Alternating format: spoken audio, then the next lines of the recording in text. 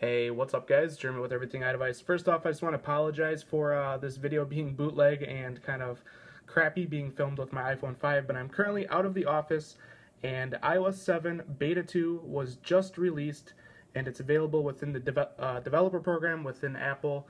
Of course, I will be giving you guys tutorials here later today on how to download and register your device and how to install iOS 7 Beta 2. I just want to make this video to show you guys the new supported devices of Beta 2. As you can see, there is the iPad 4th generation, the iPad mini, the iPad Wi-Fi 3rd generation, you got the iPad 2, iPhone 5, iPhone 4S, and iPhone 4, and of course at the bottom iPod Touch 5th generation. So the additions are the iPad mini, iPad 4th generation, and iPad 3rd generation.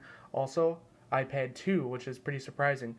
So again, like I said guys, this is just a quick update video showing you guys that iOS 7 Beta 2 is currently out right now. I will be installing it on my iPhone 5, also on my iPad mini, and I'll be creating you guys tutorials on how to do it. Also again on how to register your device so that you can use these beta firmwares. So that's going to be basically it for this video guys. Hope you guys enjoyed it. If you did, definitely throw me a thumbs up. Definitely throw a thumbs up for the new supported devices. Can't wait to try iOS 7 on the iPad. I think it's going to be pretty awesome.